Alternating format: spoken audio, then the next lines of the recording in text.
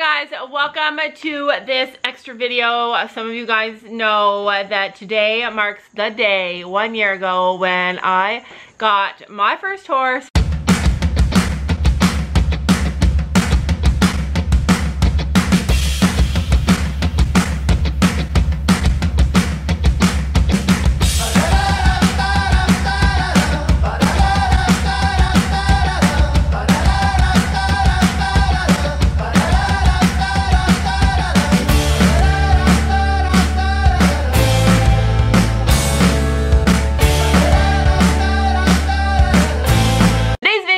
It's all about a girl who wanted a horse of her own. I wanted a horse, ever. Like, even when I had Stella, it just mostly felt overwhelming and just really hard for me because I lacked so much knowledge, so much experience, so much everything. But then after I rode the Pasofino horses the other day, I really got the feeling that I'm ready for a horse. Like, I'm ready. I think I'm ready for a horse, you guys. Like, this is the first time in my life I ever wanted a horse.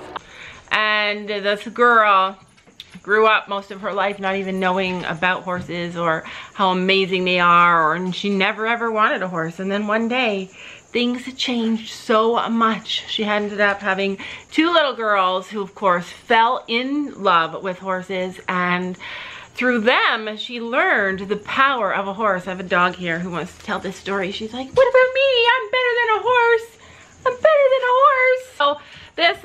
So this girl who grew up to be a woman, and she saw all the love and all the excitement that horses brought to her kids. And she learned slowly over time how to love a horse. That horses have feelings and that they can be trained, and that they love, and that they learn who their people are, that they need a sense of belonging, that they need a family, that they are just like every other person and animal out there. Horses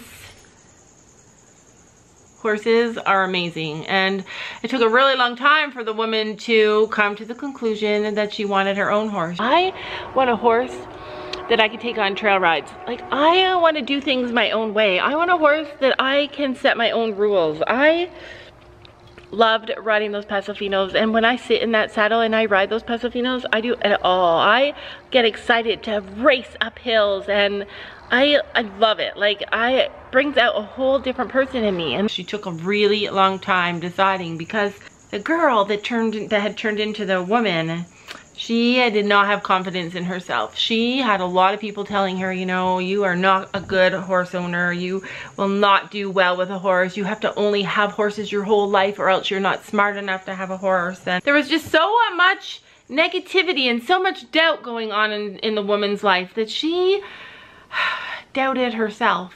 She let all of that doubt decide that she would not have a horse. And she wanted a horse, and she dreamed of a horse, and she thought of a horse, but she knew she would never get a horse because of all the people who told her that she would never be good enough for a horse. And so time went on and time went on, and then one day she inherited a horse by mistake.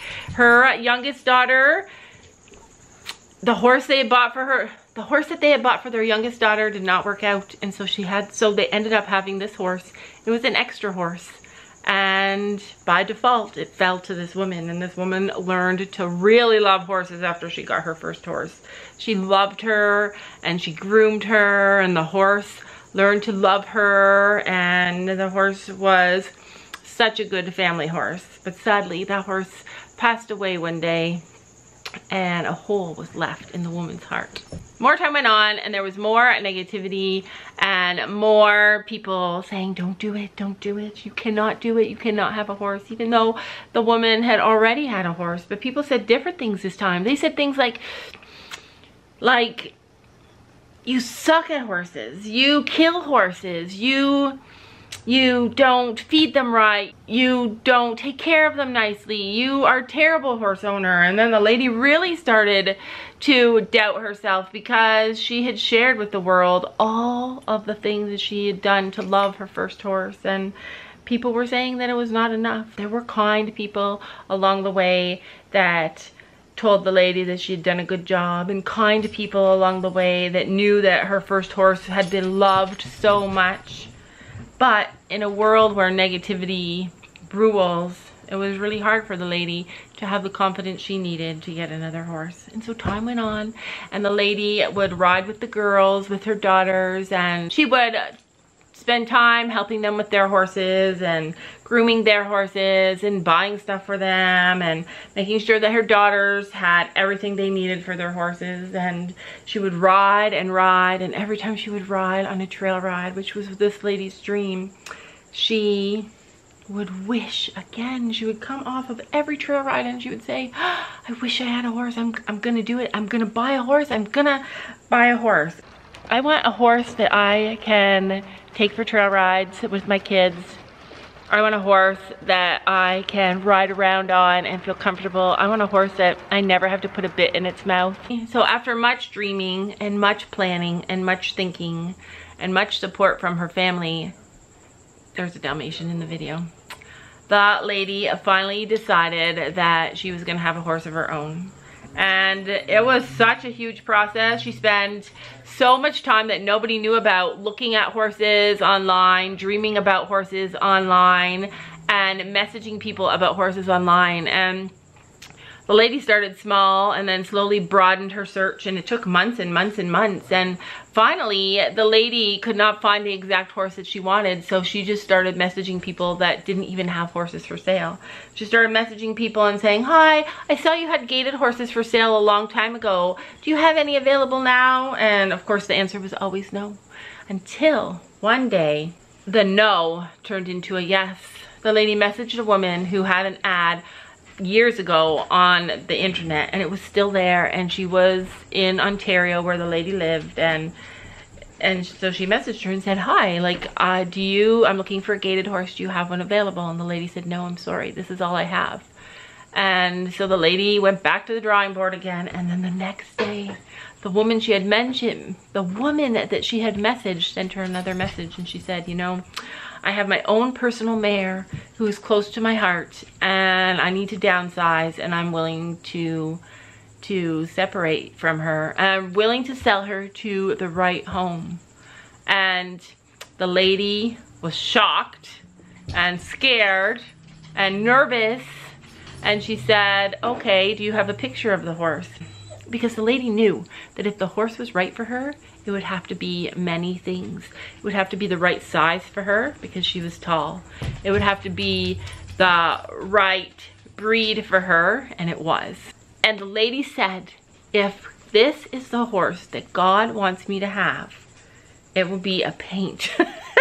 The lady knew that God knew that her dream was to always have a paint, because that was her favorite horse, and she just knew it in her heart that if the horse turned out to be a tall, big, paint horse mare, that it would be the right horse for her, that it would be sent from heaven, because the lady had told God all of her dreams and all of her wishes. And the lady didn't want a horse because it looked a certain way. The lady was looking for signs that God was saying that this is the right horse for you. And the lady knew that if God wanted to tell her that this is your horse, he would tell her by sending the dream horse that she's been telling him in her dreams all along.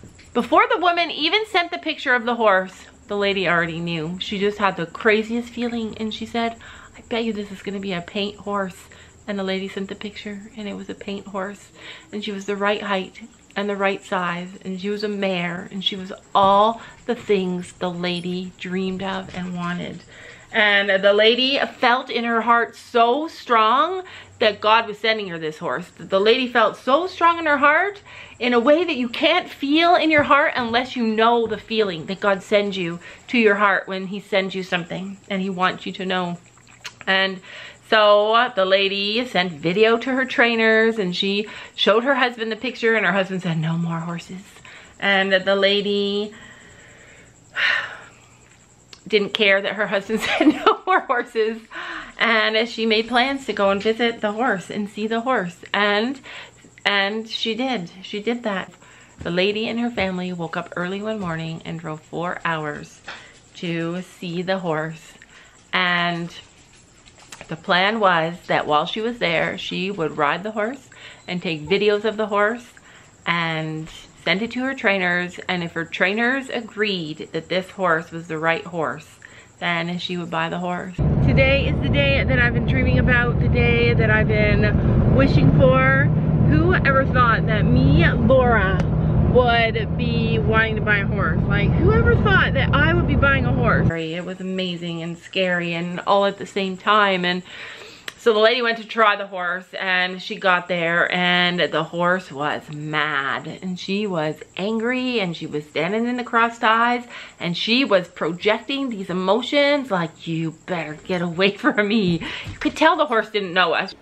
She's pretty, but I'm nervous. She has a longer head. So she's a grouchier horse. She's an independent. She had kind of gooey eyes, and when the lady brought the saddle out to saddle the horse up, she pinned her ears so far back on her head that the lady's oldest daughter said, "You're not buying this horse. I'm not letting you buy this horse. You're not even gonna ride this horse." And the lady said, "I like her. She needs work, just like me. I like her." And so the lady that was selling the horse truly did love this mare, and she was so kind, and she saddled up another horse so that the lady's oldest daughter could ride with them, and she allowed the family to spend as much time as she needed with this mare to see if it was the right one. I watch you as you drive. Do you know I'm looking? And I can't help but smile. Do you know how much I love you? I put your favorite song on just to wake you up.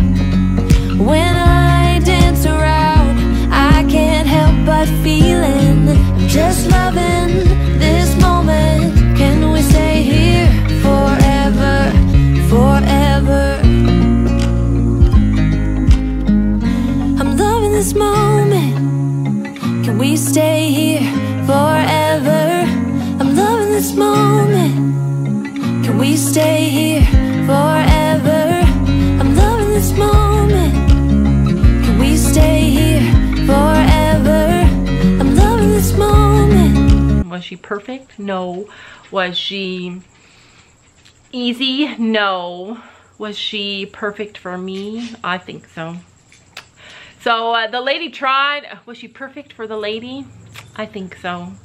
So the older daughter rode the horse, and then the lady rode the horse, and the horse did not listen at all, and the horse just grabbed the bit and ran. But the lady had never felt more exhilarated in her life. She had never felt more of a connection in her life. She had never had more fun in her entire life. They went on a small trail ride, and it was even worse. The horse was scared and running, and the lady knew in her heart that the horse was right for her. And so the lady bought the horse and brought her home. And after the horse was in the trailer and the money had been paid and they were driving, the lady was like, "What have I done?" There's gonna be, I don't know what we're gonna do with her once we get her home, but I bought a paint horse and I love riding her. They drove under the biggest rainbow they had ever seen. And it was this ginormous rainbow in the sky. And the lady felt instantly at peace. Like God was saying, this is like God was saying, this is what I planned for you all along. This is what I planned for you. You worried and you stressed and you didn't believe and you didn't have faith. And all along, this is what I had planned for you. See it? I think you can see it. There's a rainbow right in front of us. We're riding into a rainbow, you guys. Like, I feel like that's God saying, you made the right choice for you. Sit back and enjoy the ride, because when God plans for you, it's always amazing. So the lady felt so much better passing underneath that big, huge rainbow, and then they continued to drive. It was a 4-hour drive, and then the lady was talking with her family about what they will do with the horse, and she started thinking about how she's gonna take it off the trailer and introduce it to her horses, and she started to panic again because remember, this horse was angry when she bought it, and she was worried about her own ponies at home because she loved them so much, and she didn't want to introduce an angry horse to them and them possibly get hurt or have less of a happy life because of a horse that she wanted to bring into their life. And she started to worry again, and she started to stress, and then suddenly up in the sky there were fireworks. You guys, not only did we see a rainbow, but now there are fireworks in the sky. See, even the universe is excited that I got a horse. So many fireworks. There were fireworks going off like crazy, and the lady just stopped, and the whole family stopped, and they were watching these fireworks in the sky. And then the lady knew for sure that this was her horse, that this horse had been planned for her all along, and that God had sent her this horse, and that she just needed to trust and take a leap of faith and believe, and that God would guide their journey, and He has. When we worry and stress, it's wasted energy and wasted time. All we need to do is tell God what we want, tell God what we need, and let it go, and let Him figure it out, and He will let you know when He's working on your behalf. So that is my story of the girl who wanted a horse, wanted and dreamed of her first true horse, and how it happened, and how she got it, and how their journey began. I have someone coming this winter to help us further our journey and help with training, and I couldn't be happier. And I wanted to tell you guys that a lot of people believe that horses' value are in what they can do for you, and horses' value is in riding, and I believe that all life has value, all life. And even if that mare had turned out to be not rideable or not perfect in some way, she still would have been perfect to me, because there's value in love, even if it's not the way you thought it would be. I hope you enjoy watching our progress, my progress with my first horse, Penny, and I hope you guys will stick around and see this new next year with Penny, because I think it's going to change drastically for Penny and for myself with the help of this person that is coming to help me train her. Anyway, thank you guys so much for watching. Thank you for being a part of our journey, and for all those people that I talked about who told me I wasn't good enough to have a horse. I know there were many of you guys who rooted at me on and prayed for us and believed in us. There were so many more of you that were like that than told me that I wasn't worthy to have a horse. But I told that part of the story because I want you all to know that even though there are people out there that will not believe in you, you can succeed and you can have what you want despite that. Thanks for watching. You ready to go? She's a little spicy, you guys.